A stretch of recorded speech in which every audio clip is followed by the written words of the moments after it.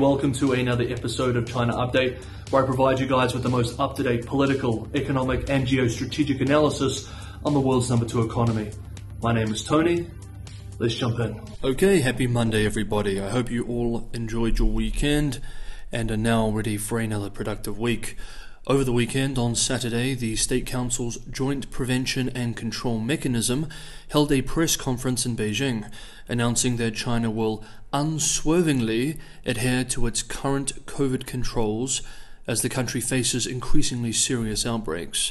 The doubling down on zero COVID will be disappointing to many, including some of those investors who poured back into Chinese stocks last week based on rumors that an exit plan for the controversial policy would soon be announced. While disappointing, however, it should not be too surprising. In the lead up to, during, and after the recent 20th Party Congress, leadership and state media repeatedly signaled a commitment to zero COVID, despite the costs of doing so. And it seems Beijing has not let up on this position. At the Saturday press conference, an official at the National Health Commission's Disease Prevention and Control Bureau expressed, quote, "Previous practices have proven that our prevention and control plans and a series of strategic measures are completely correct. The policies are also the most economical and effective." End quote. The official added that the outbreaks across the country made sticking to the current policies important.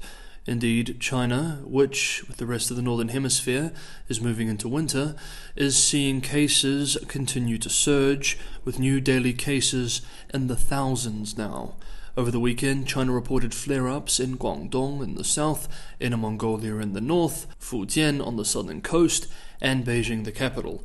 According to a note from Nomura last week, over 10% of China's economy is already in some form of lockdown, and this has likely risen over the last few days. In a statement yesterday, Sunday, US technology giant Apple said that it has temporarily reduced iPhone 14 production because of COVID-19 restrictions at its primary iPhone 14 Pro and iPhone 14 Pro Max assembly plant in Zhengzhou, China. Apple said that the Foxconn factory, which we have been following these last 2 weeks, is operating at, quote, significantly reduced capacity, end quote. We remember last week that the local authorities ordered lockdowns in Zhengzhou, and this factory compound, home to over 200,000 assembly line and other workers, had already been wrestling with outbreaks. In a JP Morgan note on Sunday, analysts pointed out that the delays for Apple are now substantial. It currently takes 31 days to receive an iPhone 14 Pro if ordered from Apple's website, longer than the average 2-day lead time for less expensive iPhone models. Meanwhile, with the Saturday news, investors may need to prepare for another volatile week of trading, which kicked off a few hours ago with the offshore yuan dropping 0.8% to 7.24 per dollar. However, share prices were up in Monday morning trading in Hong Kong, though mainland markets in Shanghai and Shenzhen started down. Signs and rumors of reopening, followed by official commitments to zero COVID, have certainly kept investors on their toes. Quote, "I expect there would be a reversal of the last week's gains, but I believe the stock markets are not likely to break the previous lows. The fact that rumors have spread is a positive sign that the Chinese government is internally discussing easing virus restrictions." End quote. In a note over the weekend, Goldman Sachs analysts are now not expecting reopening of the border until Q2 next year. Hey guys, if you like China Update, if you like what I'm trying to do with this channel, and you'd like to help me keep it sustainable, Patreon and Buy Me a Coffee links are in the description below. This is the best way to help me continue making these episodes every day for you guys and help keep the channel financially sustainable. If you're enjoying this video in particular, don't forget to hit that like button, and as always, thank you so much everybody for the ongoing support.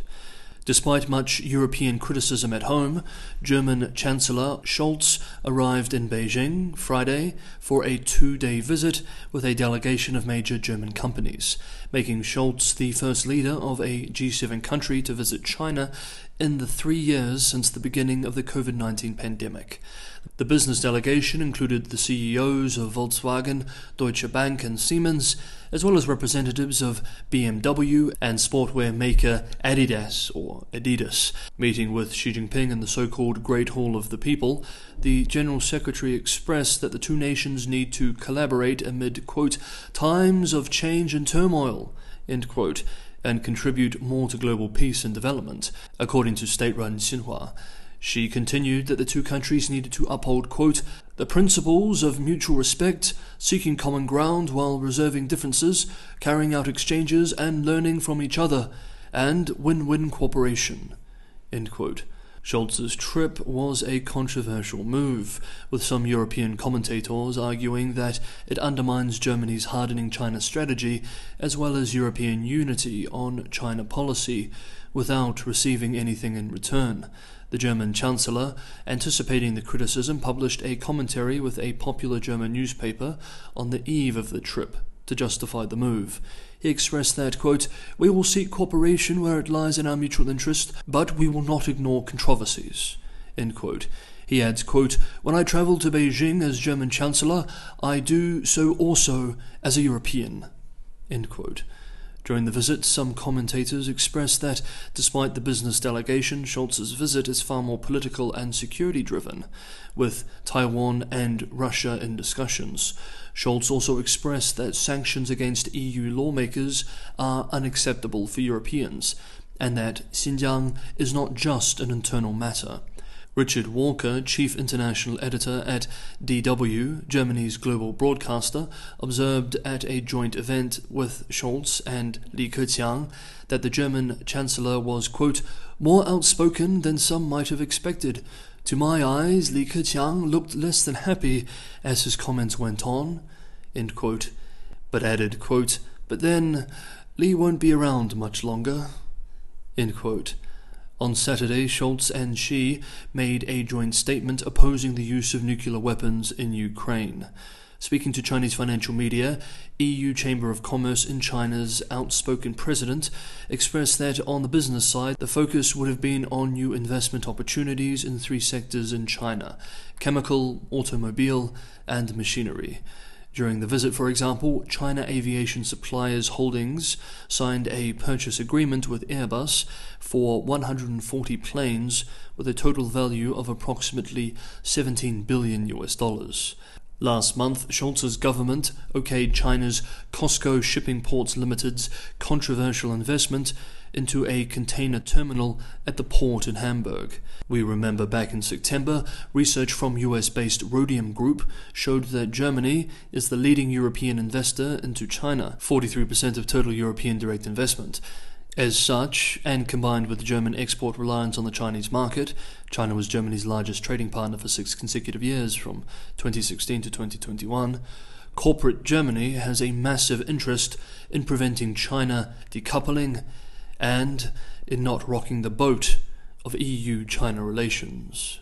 Okay, over the next few days we are going to be getting a lot of new economic data, so the next few episodes will be very economics heavy. But for now, that is today's episode of China Update. Thank you so much everybody for watching, and I will see you all tomorrow.